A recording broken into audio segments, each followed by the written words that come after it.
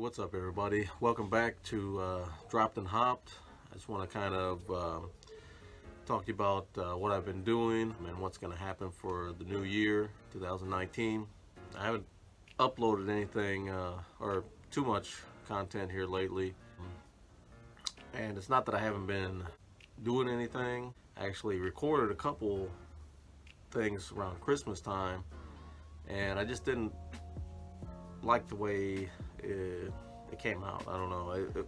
I did one where I was just kind of like doing a Christmas wrap-up type thing where, you know, like I've done in one of the other videos, just kind of, you know, after all the rush and it's almost Christmas time, you got everything done, and, you know, for me, work was, you know, we had just a ton of work. I was working a lot of hours. I was exhausted and still trying to keep up with the channel. And so that was really rough for me that time, but it didn't seem very interesting, and maybe some people might not think that a lot of the stuff I do is not very interesting, but it didn't seem like something worth putting on. I just don't want to put anything on just to get something on the channel, so I just kind of scrapped it, and I actually brewed a Christmas holiday-ish type beer. It was a Mexican milk chocolate stout, and it just didn't come out right. I brewed a 1-gallon batch a long time ago when it came out phenomenal. It was great, and I tried to upscale it to a 5-gallon batch, and I already had problems anyway because, like I said, I was exhausted. When I ordered all the grain, I ordered offline from my local brew shop. They had like $1 shipping, and I don't live around the corner from the brew shop, so I was like, it's just that much easier just for $1 to have them deliver it to me. And I messed up some of the portions, and then I had to try to compensate for other parts, and so all around it didn't come out right. And I used like a chocolate powder. There's a Mexican chocolate powder, and I just used way too much. And not on top, you know, not only that, I rushed the beer because I, you know, left it in the only left it in the fermenter for like a week, and I usually, you know, take off the collection ball, dump out the yeast, sanitize it, put it back on, let more yeast kind of drop out of it. And I didn't, and I think there was a lot of yeast in there also, and it was just, it came out so thick, it was like syrup, and it was really rough at the beginning. Then it mellowed out and it was cool, thinned out. I was like, well, maybe I got to a point where, you know, it's you know, it's gonna be more drinkable, and it was more drinkable. I was kind of mixing it with some lighter lagers, kind of doing like a black and tan type of thing, and it made it drinkable. I didn't want to just dump it out. And then it got to another point where it got real thick again, and I was like, man, I just can't do this anymore. It's just too rough. But it's all a learning. All of it's a learning process. So I'm gonna make it again next year. Try to dial everything in like you know, all home brewers do. And so it wasn't a total failure, but I wouldn't call it a success either. Still got some beers out of it, quite a few. But I brewed that, and I was gonna put it, you know, on the channel on Best Brew Ever, my brewing series, had some content, but I was just exhausted. I recorded maybe half of it. People came over, my kids were running around. I just I couldn't really focus and shoot the content like I normally do. So I was kind of brewing and talking and hanging out, and so that I just said, you know, I halfway into it, I just said, it's over. I'm not gonna record the rest of this. So that didn't get put on.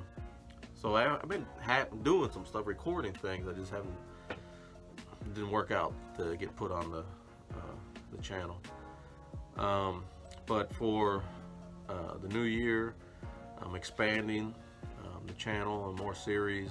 I know some of the other series have kind of dropped off, but it's just because they were with my daughter and she's just really not into it. So I might kind of revive some of the you know, maybe the cooking.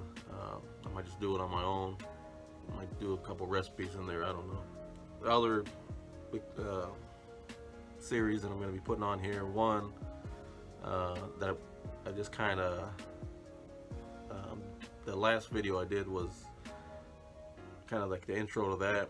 It was this is how I did it, and it's just going to be basically like little builds or little ways that I found to fix something, or so it's going to be kind of a variety in itself. Just the fact that it's not all just like woodworking or, you know, just one thing. I might build like maybe a prop, something, or you know, just maybe work on the car and get like a little trick that I seen somehow or I figured out. So it's just gonna be a bunch of different things, but more of kind of like making things in that kind of manner. It's just another level of creativity that I'm into, you know. I like to, you know, create the beers from scratch, and then of course you get to drink them, which is awesome. And same thing with cooking, you know, you make it from scratch and you get to eat it. It's awesome. And I like to make things and then sit back and look and see, you know, maybe you take something that was rusted and broken and you fix it and make it look new, and it's nice to look at it or use it. Well, it's just a bunch of different things I might do on there. So that's one series that's already kind of been created. Another one is kind of collecting for a long time now. I mean, I've been kind of halfway collecting kind of retro games. And when I say halfway, I mean almost non-existent. I mean, I have an original NES and a handful of games, and you know, so I might I think I'm gonna try to expand that, just because I wanted to anyway, and it's something, you know, to feature on the show. Also, there's a lot of things that I collect. I mean, I do have been collecting records on and off since I was a teenager, and so yeah, when I get some more money, maybe I'll go around some yard sales and flea markets and things like that, and just see what I can find. Not just the, you know, the retro games, but just anything. I mean, there's a lot of stuff that I think's cool and I would like to have. So just little yard sale, thrift shop, flea market type things we'll be checking out.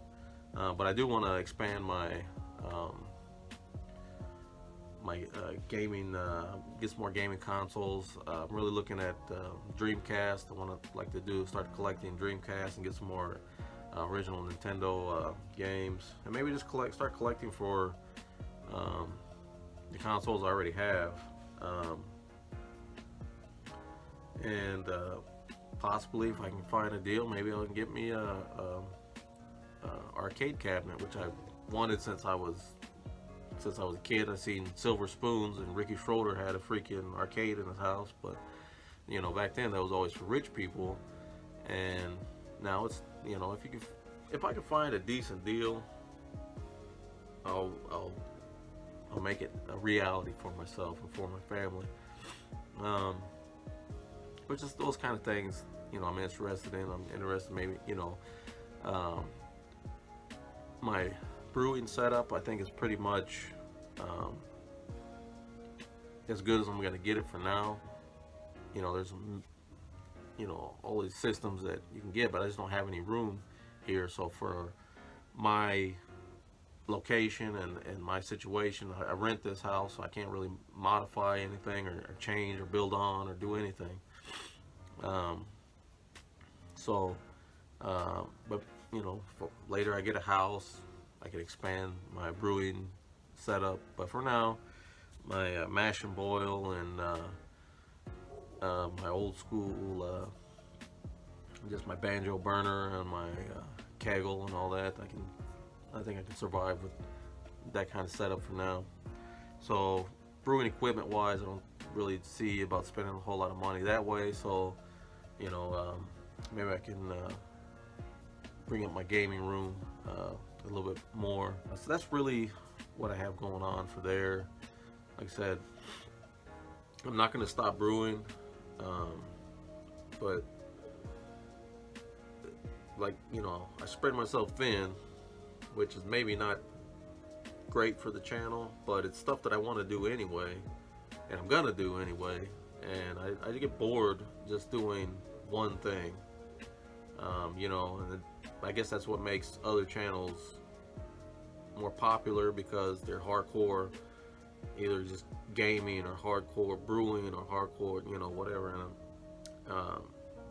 but that's just not me. I don't want to do one thing all the time, you know. So like I said, if I think something's interesting and I'm gonna build it or make it or whatever, or collected it, I want to, you know, kind of feature it on my channel. It's you know, the channel started out as me thinking it was just going to be a low riding home brewing channel, and we've hardly got into it. I think there's one lowrider video, on here.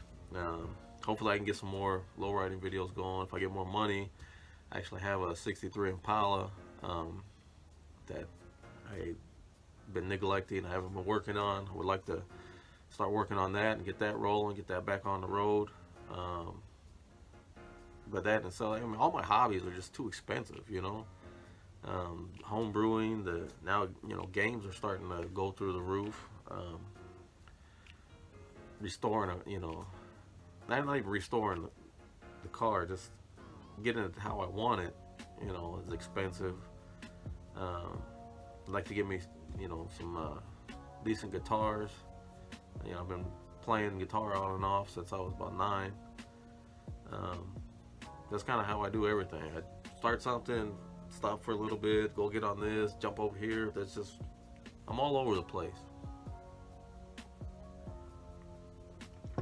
But that's just me. I just like to thank everybody for continuing to watch my videos. Obviously some videos are way more popular than others. I don't have a huge subscriber base here, but I do want to thank the people who have subscribed, who've watched the channel and liked what they've seen enough to say, yeah, I'm gonna click that button. So you know, if you have watched my other videos and you haven't subscribed, please subscribe. You know, click the notifications, because you never know, you know, I don't have a weekly routine, or if I would like to upload every Friday, but it's just not, you know, I still work a full-time job. I don't have a staff. It's just me. You know, like I said, thanks to everybody who has subscribed here lately, and I think that's about it. That's 2019. Hopefully it's going to be a better year than the last. So thanks to everybody for watching, and I'll catch you on the next video. Thanks.